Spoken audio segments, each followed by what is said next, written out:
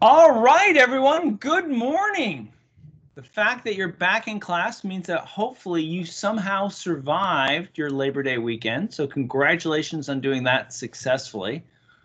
Let's take a look and see whatever we shall be dealing with today. All right, hey, so we're on lesson number 5. We've already made it that far. That's pretty good stuff there. What are we going to be doing today? Well, we're going to be dealing with the if statement, and we're going to be talking about relational operators, which is good because they generally travel in company with the if statement. So let's see what we got on the plate for today, shall we? Oh, hey, that's right. So there's a brand new person in your life, Pavan, okay? He's your new student learning instructor, okay? Pavan has one goal in life, to make sure that you turn in all of your programming assignments, both your ICPAs and your homeworks, okay? Here's the trick. Pavan's not going to get paid until each assignment gets fully turned in. And what that means is Pavan's highly motivated to make sure that everybody turns in each one of your assignments. Okay? So he's there for you. No matter how upset you are, how angry, how confused, how lost, no matter where you are in regards to any one of these assignments, Pavan's there for you. Hey, the TA's there for you also, and I'm there for you also. But Pavan arguably has the highest motivation to make sure that you turn in each one of your assignments in this particular class. Okay? He's not going to let up until you turn that assignment in. Okay? Pavan's a really, really nice guy, but when it comes to turning your homework in CGS 2060, you can view him as being sort of like a really, really large pit bull. All right? He's going to be finding you. He's there to help you while you're working on it. No problems whatsoever. But dear God in heaven, if you don't turn it in, he's going to be on you like white on rice, guys. Okay? He's going to help you. He's going to make sure that you're successful. He's committed, primarily because he wants to get paid. All right. So what else is going on? Oh, yeah. Hey, by the way, it's not a new TA. It's a student services person. What is it? Let me get that right. I want to make sure I got my titles right here. It's student learning assistant, I believe is the power phrase that they use. Okay, cool. Another thing for you to know about USF Career Services. So Career Services is a service that the university provides to you. Hey man, I love going to university as much as anybody, but let us have a brief reminder here that going to university does not last forever. Okay, eventually you're going to be done with this. And the question is what are you going to do when you're done? Well, go get a job, probably, right? Well, fantastic. And whoever taught you how to get a job? Well, probably nobody, right? So do you currently have a resume? If you don't, then you need to go talk to Career Services, okay? If you do have a resume, is it a good resume? Oh, I have no idea if it's a good resume. Cool. You should go talk to Career Services. Look, the guys in Career Services this every day, all day long. They help people just like you basically get your act together. Make sure you have a good resume. Make sure you have a good cover letter. Oh, yeah, one of those things too. But they can also hook you up with job opportunities. Okay? Look, this is their job. They do it all the time. You're paying for them. Thank you very much. Okay? It's a resource you need to tap into. Okay? Now, obviously, COVID-19's got them shut down just like everybody else, but that's no big deal whatsoever. They'll still do virtual appointments with you. Okay? I got you their phone number on the bottom of this slide. I also have their website on the bottom of the slide. You need to reach out, and I don't care where you are in school, freshman, sophomore, junior, senior, doesn't matter. You need to make sure you got a working resume in your back pocket, so someday when somebody says, hey, do you have a resume? You can whip it out, make sure you're taken care of no matter where you're at in school. And oh, by the way, you're taking my Python class, right? That's at least one more thing you can add to your resume. I know Python, right? What the heck? I don't care what you're going to be eventually in life. That's one thing that's going to make you stand out. Okay, USF Career Services, give them a call, set up a chance to talk with them, and let them point you in the right direction for what you're going to do after you get done with USF. It's your service. Use them. All right, cool. We're good with that.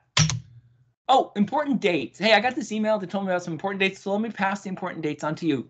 FYI, okay? Way back on September 4th, your late payments were due. Thank you very much. Yesterday, the 8th, if you hadn't paid for fall, they dropped you. Damn it, I hate it when that happens. Good news though, 8th through the 11th, all you gotta do is show up with the check and all is forgiven. Fantastic and no problems whatsoever. If you don't pay in that period, then the 14th through the 18th, you can get reinstated with what? Faculty written permission. Yo, anybody need that? Come to me. I'll give it to you. It's not a big deal whatsoever. Okay.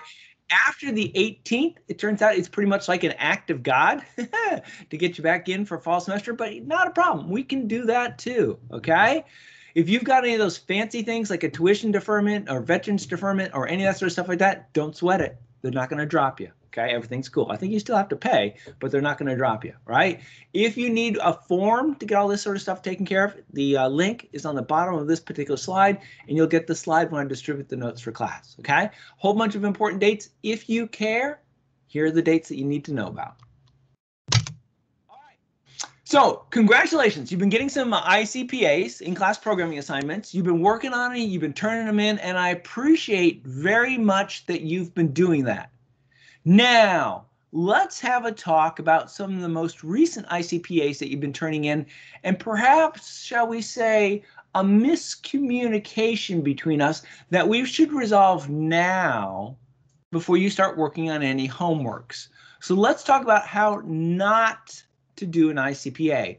Upper left-hand corner, what was this? This was, it was the UPC one. Remember? So what did I do? I gave you a UPC barcode. You had to break it up into piece parts. No problems with that whatsoever. Then I gave you, what was it? Something that had a cost. I said I wanted 12 of them, and I wanted you to print out in a fancy format how much I was going to cost me to get 12 of those items. Not that hard to do, right? Well, everyone did a pretty good job on the UPC one, so congratulations on that. It's when we're printing out how much the unit cost was, where things went, shall we say, a little awry. Upper left-hand corner, print, quantity, squiggle 0, fabulous, unit, squiggle 1, no problems whatsoever, total, squiggle 2, good job, not a problem. Dot format, 12, 275.15, okay, I'm cool with that because I gave you those numbers, 3,301.80 cents. Stop! What'd you do? You calculated how much it was and you just put the value in there? No, we're using the computer here. So I told you that it was, what was it? It was $275.15 per item. There was 12 items. Cool. Do some math in the computer program, figure out what it is, and then print it. Don't just be calculating the number and putting it in by hand. All right, let's take a look at our second example here. So once again, the UPC stuff was all fine. Well, we got cost of items. Cost per unit is $275.15. Unit count is 12. We're doing well. We're doing really well here. Cost total is cost per unit times unit count. Good, good. Now we've calculated. So we got all three values. So let's see, print part 1 equals 0.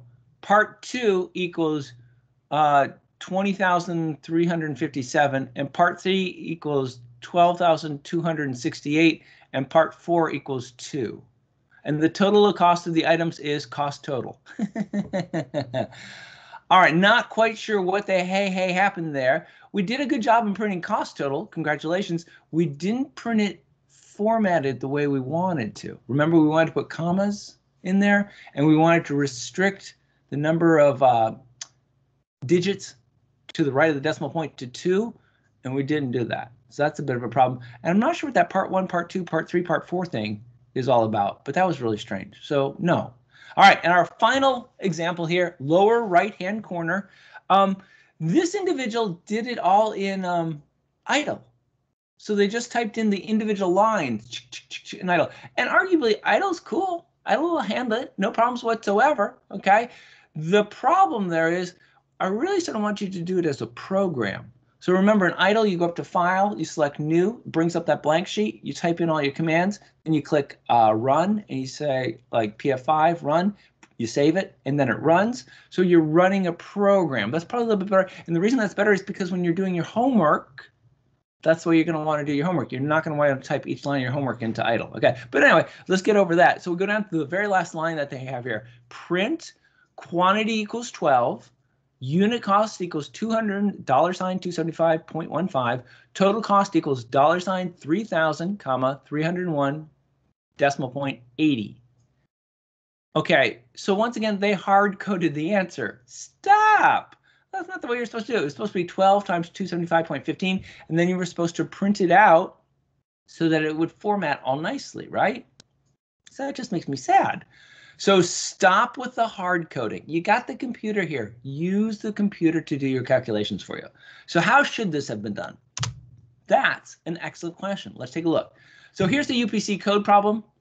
The first part, of course, is the UPC code. I got the UPC code. I pick it apart into the different digits, which you all seem to have done a very good job of. Congratulations. We won't spend any time on that.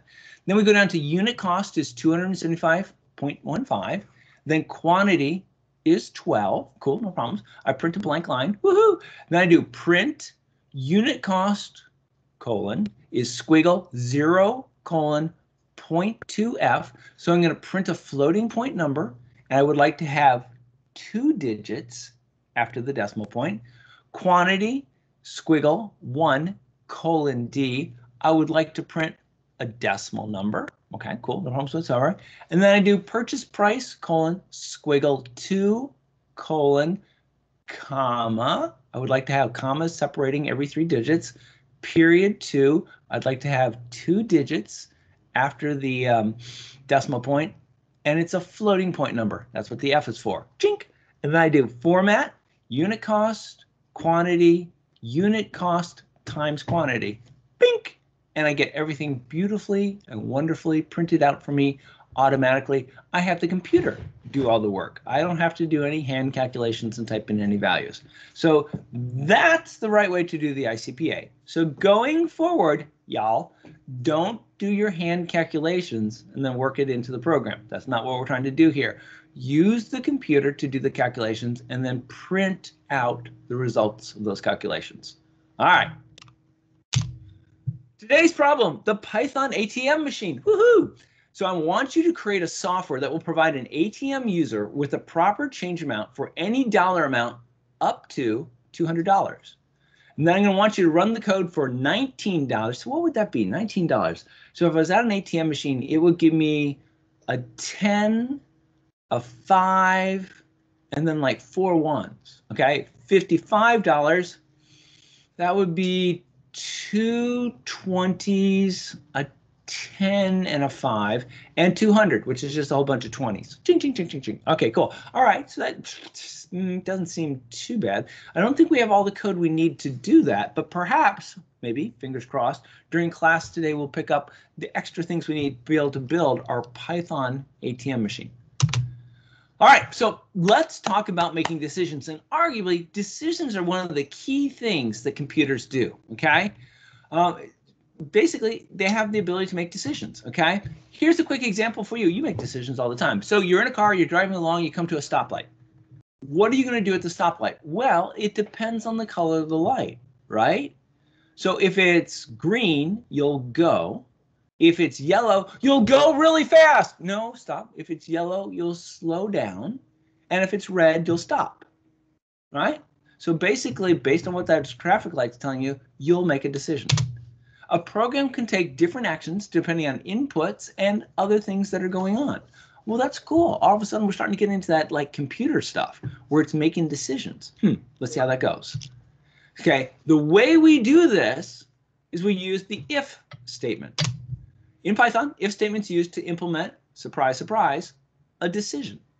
Okay, when a condition is fulfilled or true, one set of statements is going to be executed. If a statement is not true, you have the option, if you so choose, to have a different set of statements happen. So one set if it's true, and another set if it's false. Okay, well that's sort of cool. So here's an example of using an if statement, and we're going to create like a temperature control system for a room. All right, so the question is the room too cold? Yeah, it's way too cold. Not a problem. Then we're going to set the room temperature to 85 degrees. So question, is the room too cold? No, it's fine, no problems. Then set the room temperature to 72 degrees. All right, so we got like an if statement there. Do this if it's too cold, or do this if it's not too cold. what does the if statement look like in the fabulous language of Python? Well, here's what it looks like. So if we're making like an elevator control system, we would say if floor is greater than 13, colon, and the colon is important because it doesn't work if you don't do it. We'd say actual floor equals floor minus 1. Notice that actual floor is indented under the if statement. That's important. All the indented lines will be run, okay? Then we have else, colon, actual floor equals floor. So if floor is greater than 13, then we will do actual floor equals floor minus 1. So that code will be run if the condition, floor greater than 13, is true. If floor is not greater than 13, then the else statement gets executed and actual floor equals floor then gets executed. So we've got, if it's true, we'll do actual floor equals floor minus 1. And if it's false, we'll do actual floor equals floor. So once again, in Python, the if statement allows us to select between the two of those. What would this look like in Python? Well, here we go. So I have a variable called thermostat temperature, chink chink. I'm going to set it equal to 0. I'm going to say if the measured temperature, we'll say it comes from someplace, is less than 70, colon, then what I want to do is take thermostat temperature and set it to 85. Now, if that's not true, so if measured temperature is equal to or greater than 70, then else, colon, I'm going to set the thermostat temperature to 78. Chink, chink, and we're good to go.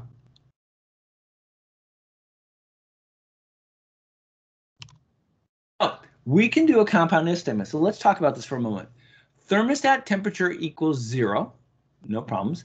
If outside temperature is less than 70, colon, then I'm going to do 4 separate things. First thing I'm going to do is set thermostat temperature to 85. Then I'm going to set fireplace to 1. I'm going to set hot chocolate to 1. And then I'm going to print out the expression, the room will be heated. Okay, so that's a statement block. And those 4 statements will all be executed if outside temperature is less than 70. And I know that those 4 statements are going to be executed because they've all been indented underneath the if statement. Now I come to the else statement, which has not been indented. And it has a colon that comes after it. And if outside temperature is equal to 70 or greater than 70, then I'll set thermostat temperature to 78 and I will print the room will be cooled. Once again, that's another statement block, 2 statements in this statement block, and they have both been indented under else. So with an if statement, if it's true, you can execute as many statements as you want, but you have to indent all of them. Same thing for the part that's negative, the else. If it's not true, you can execute as many statements as you want, but once again, they all have to be indented. And that's what we're going to talk about, tabs. All right, so Python requires what's called block structured code as part of its syntax.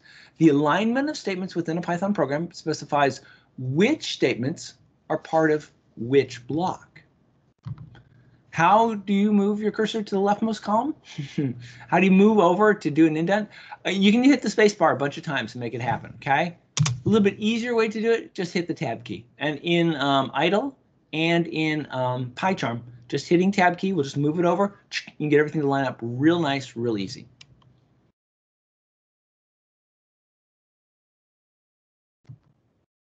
Block structure code has the property that nested statements are indented by 1 or more levels. So here we go. We've got a little piece of code. If total sales is greater than 100.0, then do 3 things. Discount equals this, total sales equals this, and print you received a discount. Now, if total sales is not greater than, if it's equal to or less than 100, then the difference is going to be equal to that. If the difference is less than 10, print purchase our item of the day, else print you need to spend blank more to receive a 5% discount. All right. So all that tabbing is showing you what belongs to what.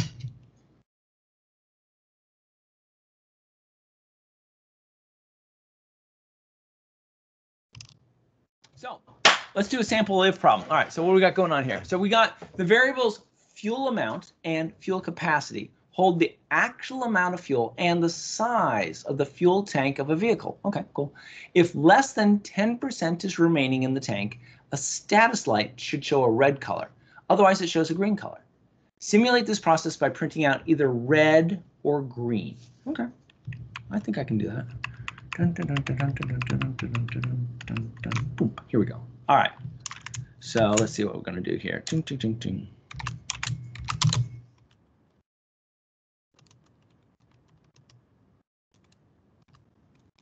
What are my variables? I have fuel amount and fuel capacity, okay?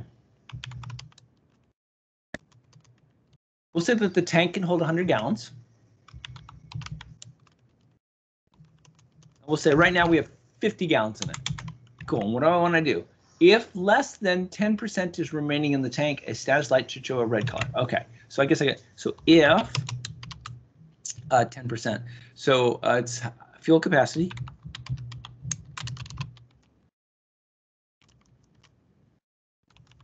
divided by fuel amount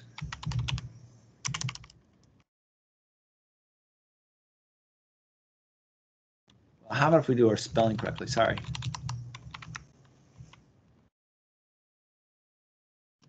Is less than 0.1 colon, what do we want to do here?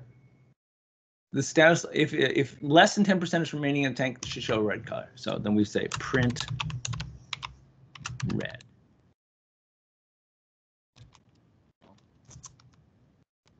There we go. Else colon print green. All right, so let's see what we got going on here. So we have a program, fabulous. It has two variables, fuel amount, which we've set to 100, and fuel capacity, which we've set to 50. You know what? I got that backwards, didn't I? So fuel amount, which would be the amount in it, would be 50. Capacity would be 100. Oh man, and I got this completely wrong, didn't I? It'd be fuel amount divided by fuel capacity. Oh man, I just got confused. All right, so let's try this again. So we have fuel amount, which is how much fuel is in the tank, which is 50 gallons. Oh my God.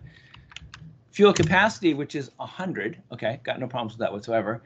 Then we do a little bit of math. If fuel amount 50 divided by fuel capacity 100, okay, is less than 10% remaining, then we will print out red. Otherwise, we will print out green. Well, 50% is greater than 10%, so when we run it, we would assume that it will print out green, but let's find out.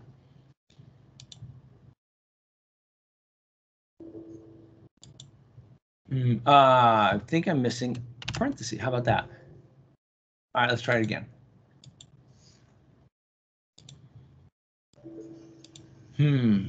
Doing something else. Oh. All right, once again, we had way too many parentheses going on there. All right, let's go.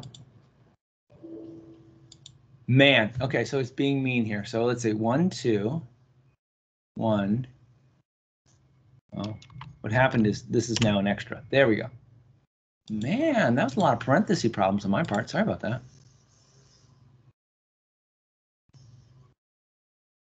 Woo, look, it printed out green. All right, well, that's cool. All right, so now if we change our fuel amount to 5 gallons, 5 gallons should mean that there's less than 10% fuel remained in it. So that should change that if statement, right? So fuel amount divided by fuel capacity should now be less than 10%. It'll be 5%, so it should print out red. So let's give it a shot and see how that works.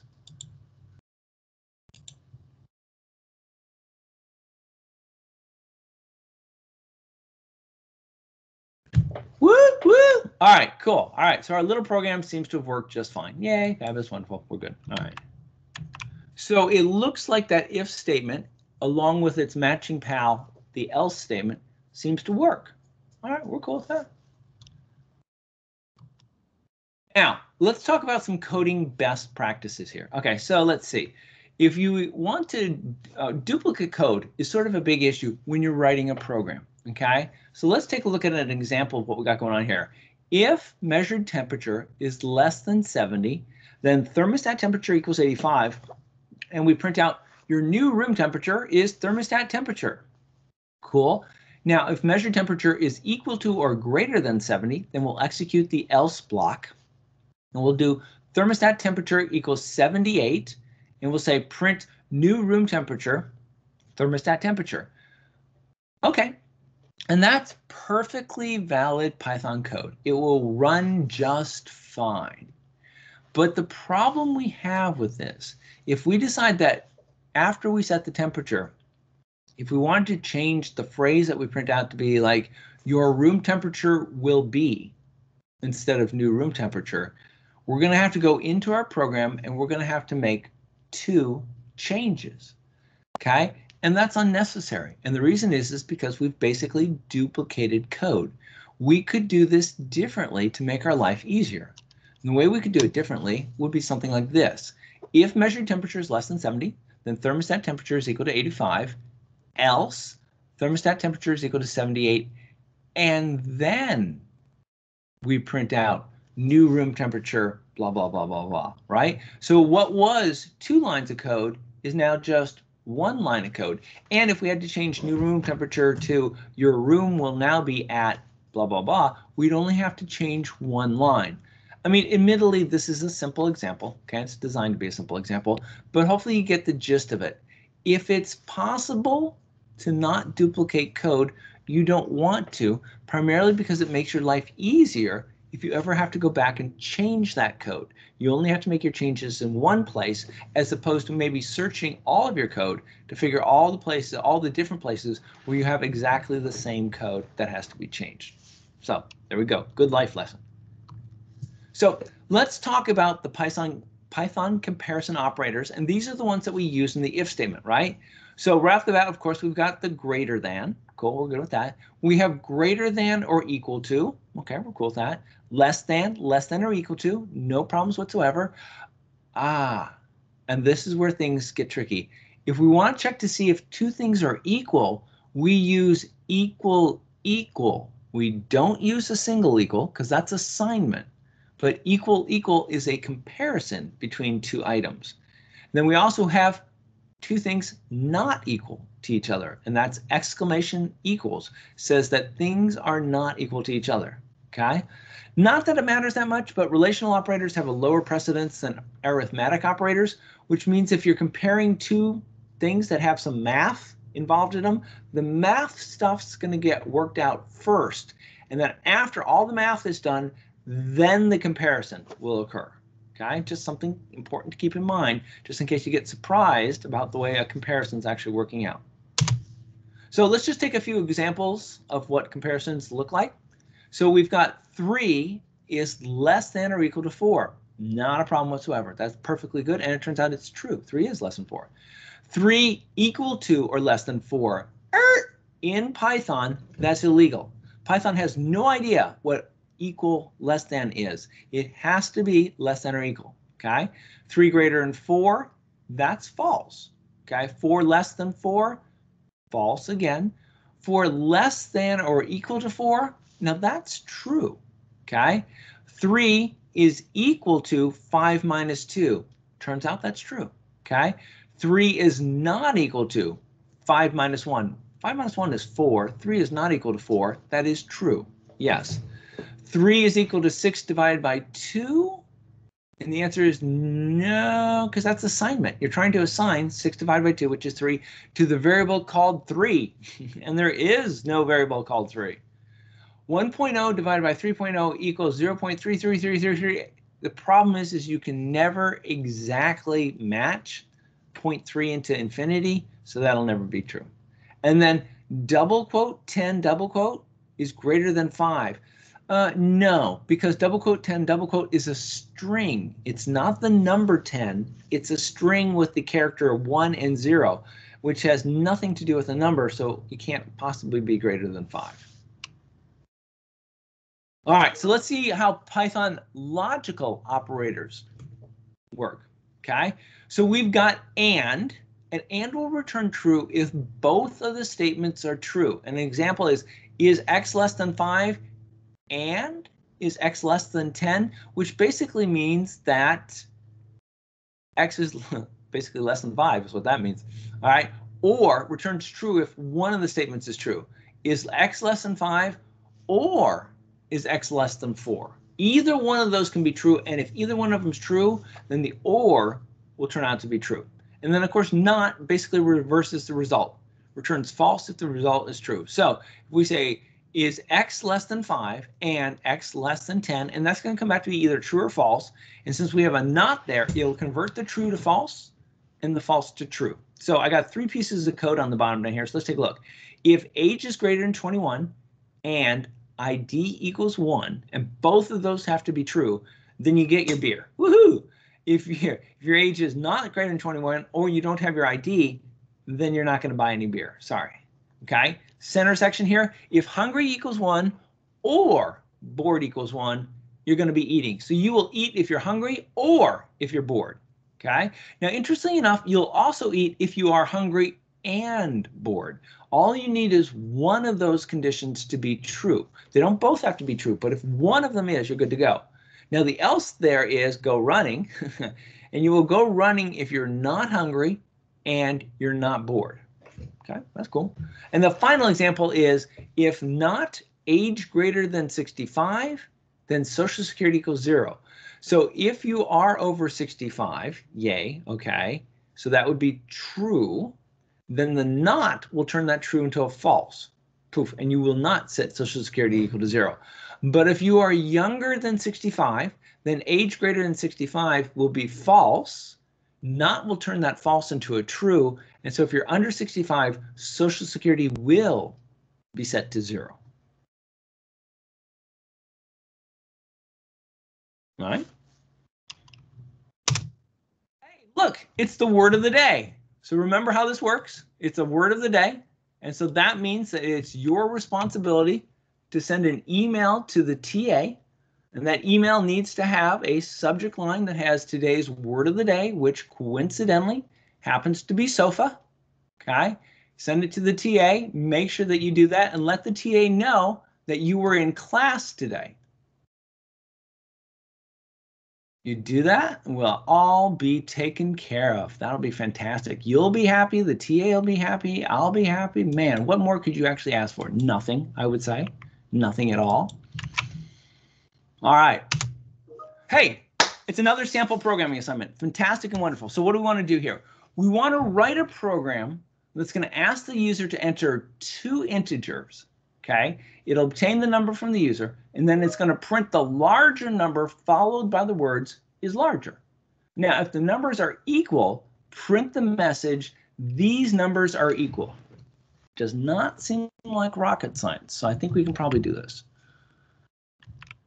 Right. That was good code. I'm very happy with that code. I'll just go ahead and stow that code over here. Come on. There we go. Fabulous. All right, so.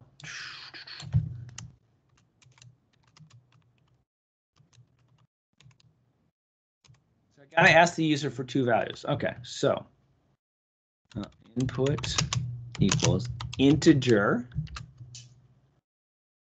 No, I did that wrong, right? Value 1 equals integer input, enter the first value. That's so good, I will copy it and use it for the second one. Do.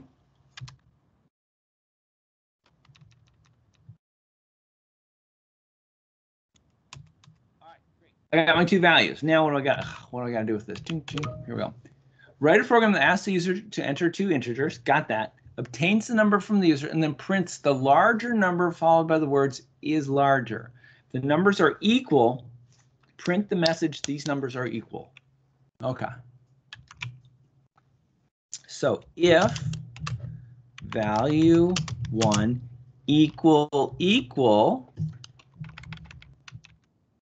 value 2, so if they're equal, colon, print the numbers are equal. Else,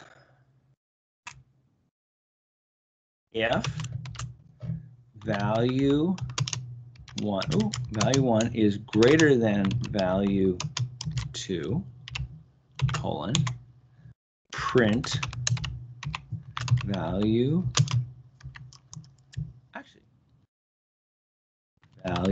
1, comma, is greater than value 2.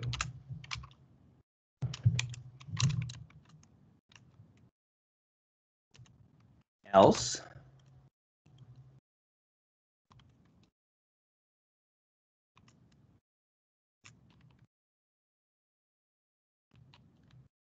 I guess it would be less than, right?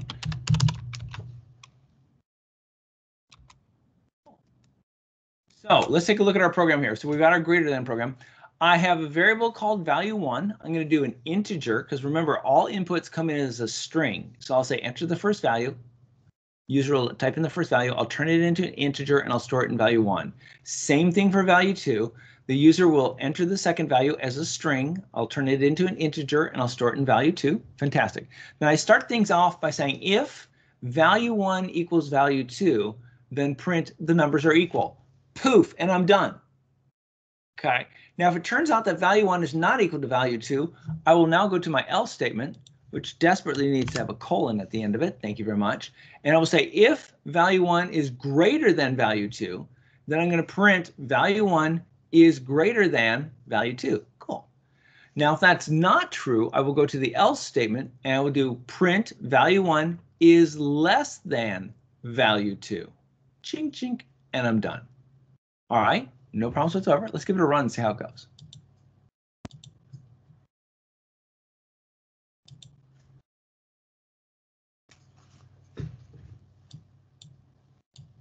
Enter the first value, so I'll put in what, 10? Enter the second value, I'll say 20. 10 is less than 20. All right, that worked out pretty well. Let's run it again. I wonder if we make them equal. Let's give that a try.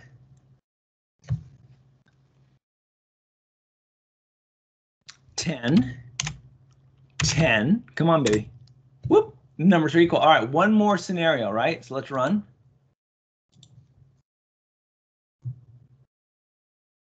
20 for the first number, 10 for the second number. 20 is greater than 10. Fabulous. All right, so I think we did it. Knock that one out of the park. So once again, note that we used the if statement, obviously has a colon at the end of it.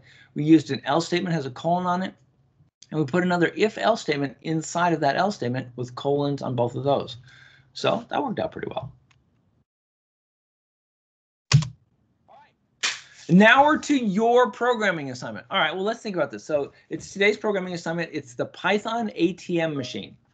Okay, so what's your goal here? You want to create software that will provide an ATM user with the proper change for any dollar amount up to 200. Okay, well, that's cool. So we want to run the code for 1955 and 200. And we can do that pretty easily, I think. All right, so let's go here. That's, no, not that. Lovely code, if I do say so myself. We'll just take and stow it off. I'm sure we can use it later on for something. Chink.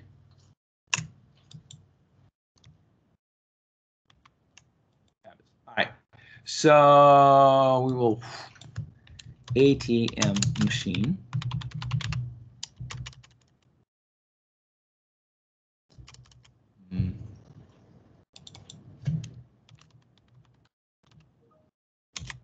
All right, so how do we, I guess we got to ask the user for how much they want. So DRA, withdrawal, hopefully that's spelled right, whatever. Integer, input, enter the amount to withdraw.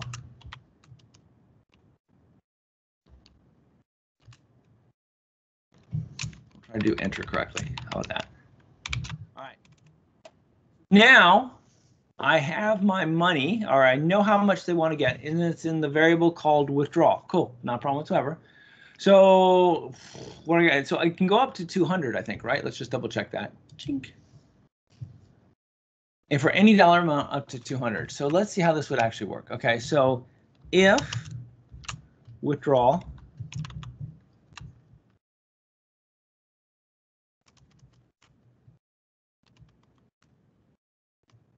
is greater than $100, print $100 bill. Okay. Oh, and then I got to do withdraw equals withdrawal minus 100, because I just withdrew 100. All right, I got 100 taken care of, right? So what's the next thing I have to do? So if it was like 200, it's down to like 100, right? So if withdrawal is greater than 100, colon, basically it's exactly the same thing. So let's try that. All right. So it's not a very sophisticated ATM machine at this point in time, because I can really only handle 200, because it only gives out $100 bills. Woohoo! My favorite ATM machine. But let's give it a run and let's see what happens here. Okay. So run, yeah.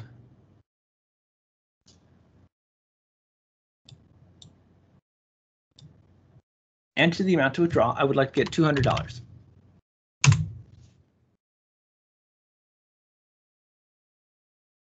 Okay, so I got my 100, but it looks like I got a spelling error. Oh, that's what it is. All right, so we'll run it again. Not a problem.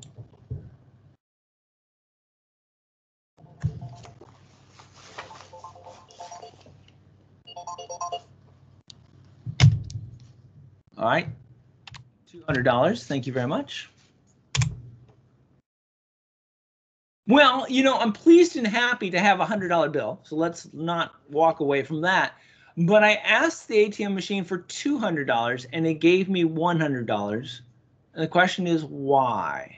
Well, interesting question. So let's take a peek here. So let's see what's going on here. So withdrawal is going to be equal to 200. So I will say if 200 is greater than 100, then print $100 bill. That seems to be happening. Then I will say withdrawal is equal to 200 minus 100, which means I will store 100 in withdrawal. And I will say if withdrawal, which is 100, is greater than 100. Well, 100 will not be greater than 100, and yet I still want to get that second $100 bill. So it seems like maybe this 100 should be changed. What do you think? Greater than 99? All right, let's give it a shot and see how it works now.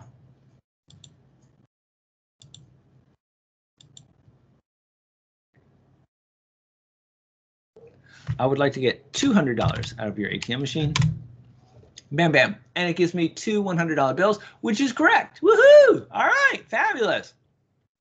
So I'm not saying that's the complete program, because it's not, but it seems like a fine start to the ATM program.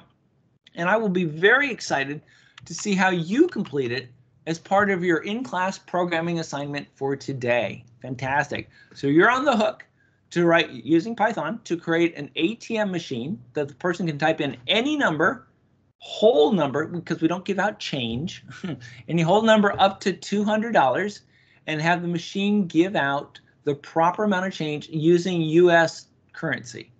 Okay.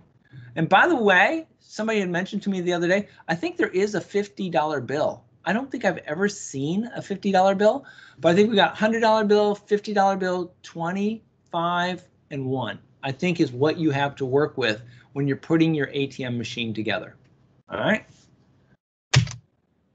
Oh, an algorithm. Well, that sounds like a good thing. I apologize. I should have gone here. So when you're creating your version of the ATM machine, you probably want to implement the ATM machine algorithm. Let's see what it looks like. Is the amount greater than $100? Then provide a $100 bill and subtract $100. We did that. Okay, that's cool. Oh, is the amount still greater than 100. You know, that's wrong. It should be greater than 99. We're smarter than that. Then provide another $100 bill and subtract 100. Is the amount greater than $20? Then provide a $20 bill and subtract 20. Is the amount greater than $10? Then provide a $10 bill and subtract 20. The amount greater than $5, provide a $5 bill and subtract 5. And provide the remaining amount in single $1 bills. Now that's good, but it's not really quite accurate. So here on 2 seconds here. So we know that this is wrong, so that should be 99. This we should say, so if it was like $99, we'd want to repeat this, what, 3 times?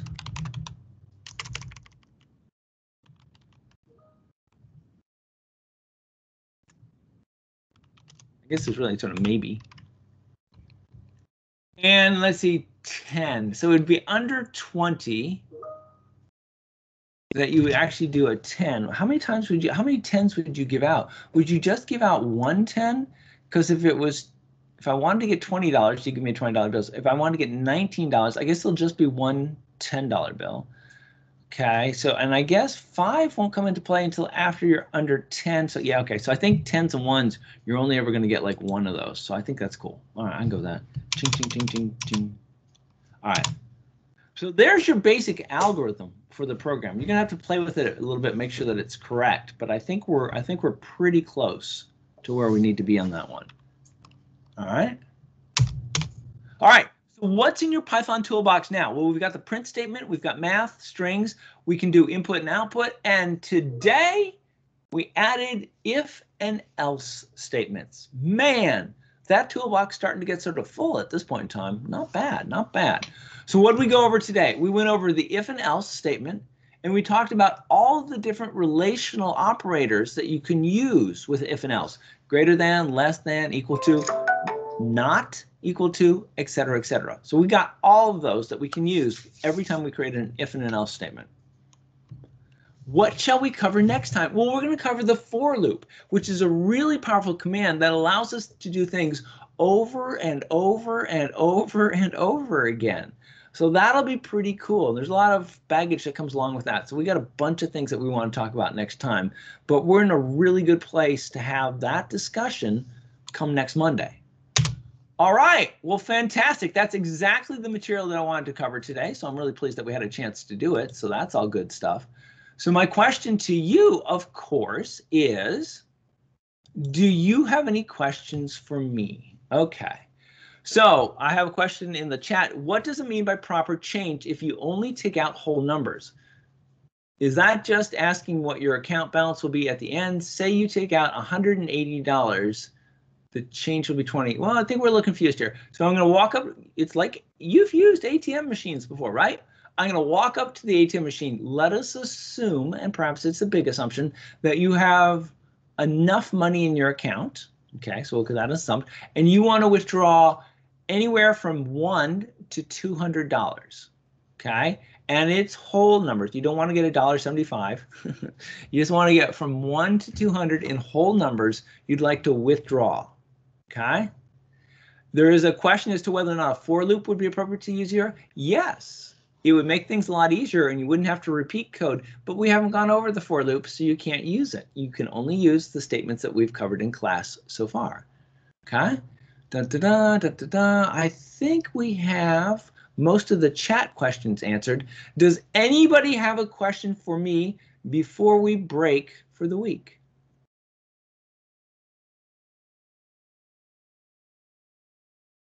Going once. Going I have twice. a question. Oh, I love questions. What's your question? These are due Friday night, right? No, actually, I think they're due just before our next class. So arguably they're due on Monday at 11 o'clock. Okay, thank you. All right, no problems. Good question. Thank you very much for asking. Does anybody else have a question for me? I do. I know this was asked, I think, a little bit earlier in the chat when you were running the code for the first part of the in-class dissertation assignment. They're asking, could we use the greater than or equal to symbol for the second $100? All right. Well, you bring up an interesting question. I'll tell you what, let's go take a quick peek at it real fast here, okay? One moment.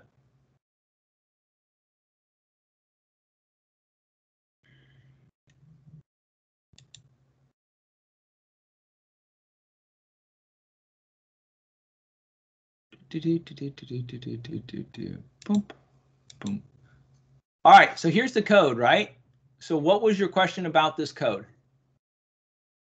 For the second part, because now the balance the withdrawal amount would be 100. Someone asked, could you use the greater than or equal to 100 instead of making the number 99 and keeping the greater than symbol? I think that's an excellent question. I'll tell you what, let's run it and find out, shall we? All right, so you see how I've changed it. Withdrawal is now greater than or equal to 100. So it's a good question.